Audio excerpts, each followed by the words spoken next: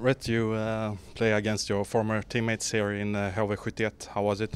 Yeah, it's good. Always nice to be back in Jönköping, and great fans here, good atmosphere, and still some friends on the team. Some guys that I played with here, and then a couple guys I played with in the Islanders organization as well. So nice to see those guys, and yeah, always nice to play here again. You know many players in every team. Yeah, that's true. When you bounce around like I have, you tend to make a couple of relationships along the way, so it's nice to see your old friends all the time. And the game tonight, what do you say? For the team. Yeah, I mean, I think overall we play a pretty good game. We score enough goals to win, and I think we carried a lot of the momentum throughout the game. For me, I just think we need to get a little bit tighter defensively in front of our net, and then in the neutral zone, I think we give up too many 2-on-1s, and we have too many little breakdowns, and that's all of us. It's not just our defensemen, it's our forwards too, and just being a little bit tighter and taking away those easy chances, I guess you can say, and making them earn it a little bit more. So give them credit, they made good plays with the chances that they got. So it's a tight game, could go either way. Overall, I think there's a lot of positives to take, but definitely some areas of improvement. And you score your 26 points.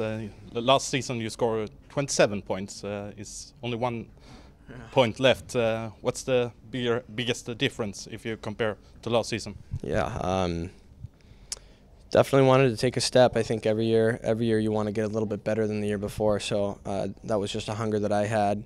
And then I think if you look at a guy like Andy, who I've had a consistent centerman all season long, who's definitely made my game better too. Just having that chemistry in this league is so important to build that consistency. So yeah, Andy's definitely played a big role in that as well, and we've filtered through some different wingers throughout the season. But I think Czar played a really good game tonight, and excited to keep playing with him. And so yeah, just some pucks have been going in this year, and just want to keep building off of it.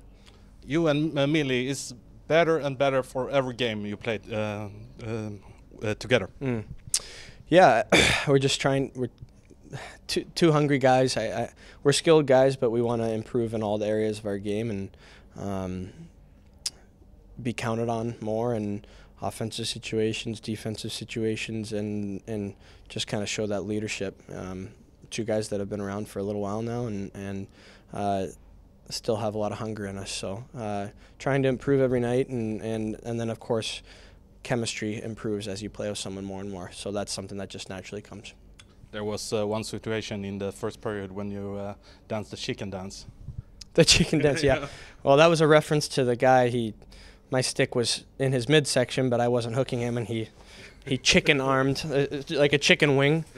He chicken armed my stick, and it got stuck in him. Of course, if you're gonna put your arm down on someone's stick, so that was kind of, I guess, the reason I got that penalty.